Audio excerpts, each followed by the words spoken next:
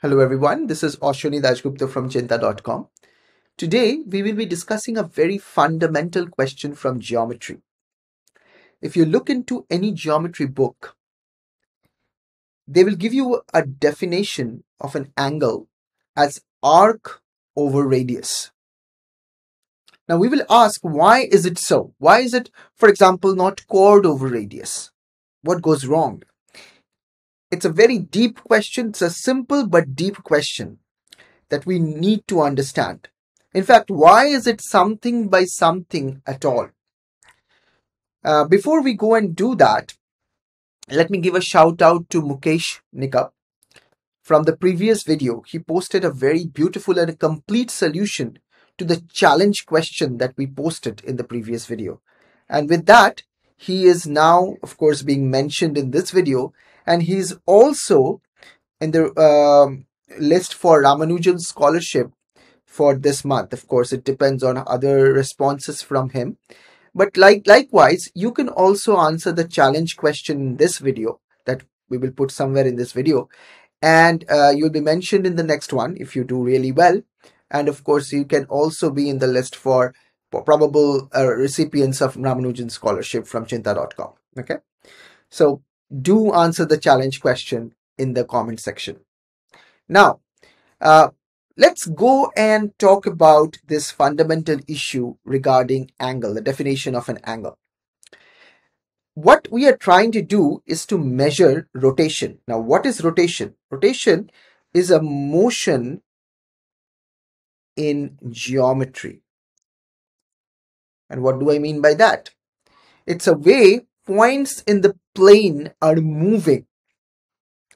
It's a rule in following which points in the plane are moving. Okay, what is the rule? Well, there is a point that doesn't move at all. We call that point center. I sometimes call it the fixed point. Later, when you learn calculus or some other beautiful part of mathematics, maybe algebraic topology or something, you will note that fixed points play a very crucial role in all of mathematics. So whenever you think about some sort of a motion or some sort of a function, think about its fixed points. Okay. All right. So all other points in rotation, all other points are moving. So for example, if you choose any point P, then the way you can find its image is you join OP and you push OP, keeping O fixed. And wherever P goes, after a little bit of push, is its image. This is called the image. This is the point. Of course, so you can write it like this. Maybe you choose some other point. Maybe it's P prime or Q maybe.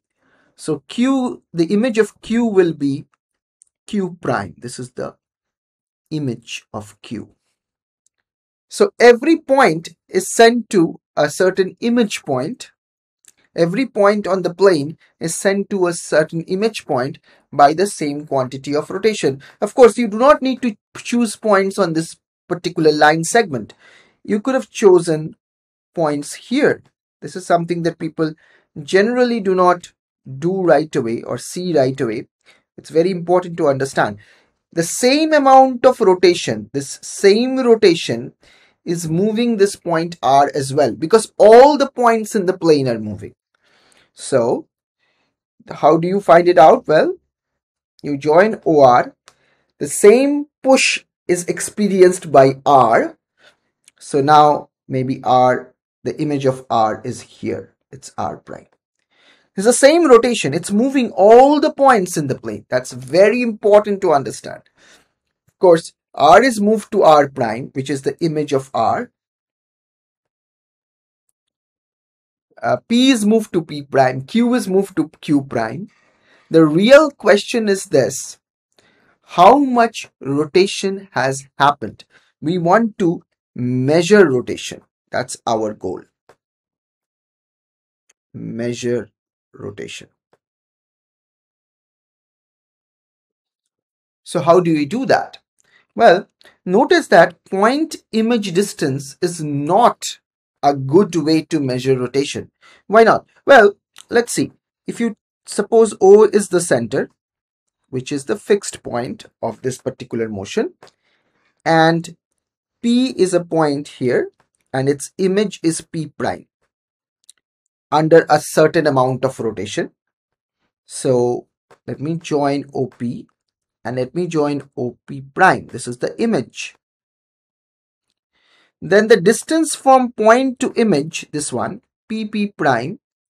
Suppose you tell me that the length of PP prime is the amount of rotation that has happened. But then there is a problem with this. If you choose a different point, even on this segment, you don't have to choose on this segment, but even if you choose a different point on this segment, let's say Q, and its image is Q prime, then QQ prime, Q has moved to Q prime in the same amount of rotation.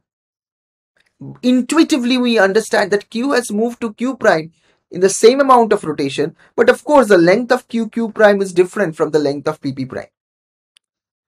So what we have to understand is that to measure rotation, point image distance is not a good measuring stick. In fact, I would tell you this, it's a little question that I have for you. For measuring translation, that is horizontal shift or parallel shift rather, to measure translation, distance can be a good measuring stick. Okay, point image distance. Can you tell me why in the comment section? Okay, now that we understand just point image distance is not a good way to measure rotation, we notice something else. That if we change the point center distance, the point image distance will also change. Both of these things are changing simultaneously. If I change the point center distance, the point image distance will also change. Both of these distances are changing simultaneously, but, and this is something you immediately see using similar triangles, that the ratio of these distances is constant. So, for example, though as you change OP to OQ, as you make it shorter, PP prime became shorter and became QQ prime. So the ratio of OP over PP prime, or rather I would take it is conventional to take the opposite ratio, PP prime over OP. This ratio is same as QQ prime over OQ. And you can show this using similar triangles. So can you give a comment in the description to show that these two triangles are actually similar and that these two ratios are equivalent? Okay, so though the point image distance is not constant, the ratio of point image distance and point center distance, these two are constant. So point image distance divided by point center distance, which is often called the radius, this is constant for a particular quantity of rotation. So what we do is we can use this ratio for a measurement of rotation. We don't use these ratio for a measurement of rotation, but we can, because for a given quantity of rotation, this ratio is constant. So my question is this: why can't I use the ratio of the point image distance and the point center distance? Why can't I use that particular ratio to say this is the measurement of rotation? Why do I have to go to the arc measure? To illustrate what I'm saying, let me draw a picture. Suppose O is the fixed point of this particular rotation, which is called the center, and P is a point on the plane, and rotation has happened, some amount of rotation has happened. So you join OP, of course you pushed it through some amount, so this is now here, P prime. So P experienced motion. Similarly, any other point on the plane apart from O will experience some motion. So Q here will experience a motion and go to Q prime. So the image is here, it is P prime, and here the image is Q prime. Of course, by similarity of triangles, we know that this is equal to PP prime by OP. So why can't I just use this ratio, whatever the value of this ratio is? Maybe it is 1.5, maybe it is 7.2, whatever the number is. Why can't I just use this ratio and say, okay, this is the quantity of rotation? What do we do instead? Well, instead of this, we use the arc length. So we say that, okay, the arc QQ prime by OQ, which is obviously equal to the arc PP prime by OP, assuming that the bulging is in the same proportion. Well, these two ratios would also be equal. Maybe we can agree to that intuitively. We say, okay, this ratio is constant for a fixed quantity of rotation. You take whichever point.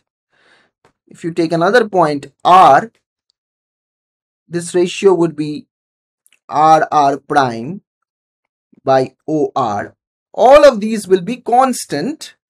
So take that ratio, arc over whatever the distance from the center is, take that ratio to be the rotation, not the chord distance by radius.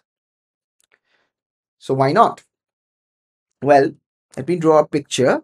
Let's do another rotation. P has gone to P prime.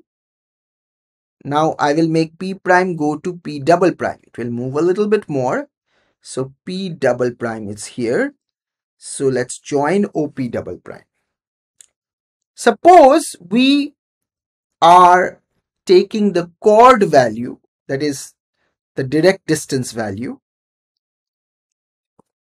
as a definition of measurement of rotation. We are using that. So what goes wrong if we do that? The first rotation that has happened is PP prime by radius. The second rotation that has happened will be P prime P double prime by the radius, right? So you have this distance. Now we are deliberately taking a wrong definition to see what goes wrong. So let's see what happens. So PP prime by the radius, and the second definition, second rotation, this is rotation 1, this is rotation 2. So now if we add the two rotations, what do we get? Well, P is going to P double prime. So here also we should join the chord, this segment, and we get P double prime by the radius. So ideally, we would want this first rotation to add to the second rotation and give me this full rotation from P to P double prime. But if we add these two ratios, we'll never get this one. My question is, why? And this is the challenge problem. Why don't we get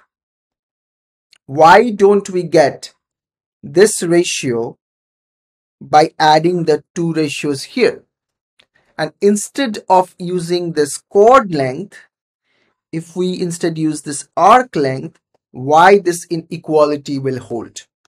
See, this is a very, very fundamental question in geometry.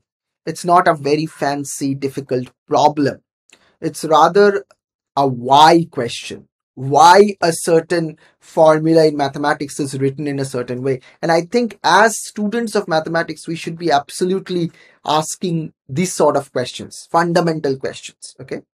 So if you can think of a reason why this equality will not hold true, and why instead of chords, if we use arcs, why that would actually make this equality true, then please mention it in the comment. Uh, Hopefully, if your answer is nicely written up and intuitively right, then we will be able to mention you in the next video. And do check out chinta.com for outstanding programs in mathematical Olympiads, ISI, CMI entrances, and research projects for schools. We are absolutely thrilled to have a very beautiful community of upcoming mathematicians here. Take care and have a good day. Bye.